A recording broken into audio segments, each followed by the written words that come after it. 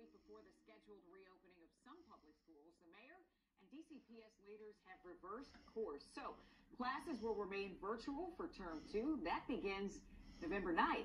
Delia Gonzalez has been looking into this delay. She joins us now live in Northwest to explain what is behind the change. Right, we are just 1 week before the scheduled reopening, and now the mayor and the chancellor reversed course suddenly, receiving a letter. Parents got a letter in their email stating that they needed to readjust their timeline.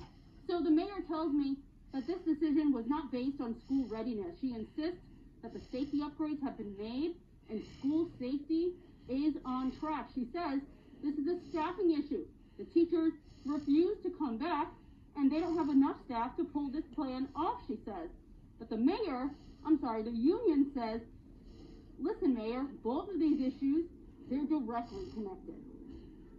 And when teachers are pressed against the wall, they're going to do whatever they need to do to protect themselves and their families. On the day DCPS teachers stage a sick out and take time off their live online classrooms, the chancellor and the mayor reverse course, saying there is not enough staff to begin live in-person instruction November 9th.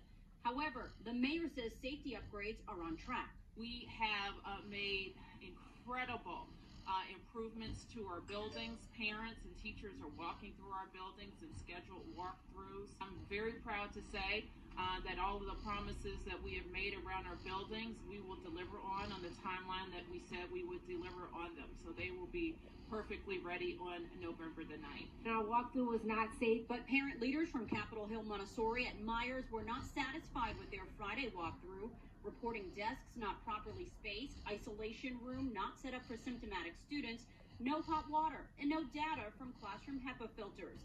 The parents also wrote DC council members that, quote, 6 exhaust fans on the roof of the building need to be replaced. I understand the importance of getting back in the classroom. But Cedric Hendricks says his school is not ready and points to pictures of black mold and disrepair at School Without Walls at Francis Stevens, a school whose principal was recently let go. The agency that has left this to happen, and you could tell that stuff didn't just happen overnight, is who we're going to have to turn to and rely on to make it better all of a sudden. So we don't have much confidence. We don't have much trust. We have to be able to give parents and kids an idea of when they're going to be able to return to school. When are teachers ready to come back? They're going to be ready to come back when the schools are safe. So certainly a lot of issues, according to the union, and unanswered questions. The union president tells me they hope to hammer these issues out and come to an agreement at the bargaining table on Thursday. Now, here's another issue. Now, while school will remain virtual for term 2, November 9th, schools will open for some students. They are offering an in-person virtual option. The mayor tells me that will be available November 16th.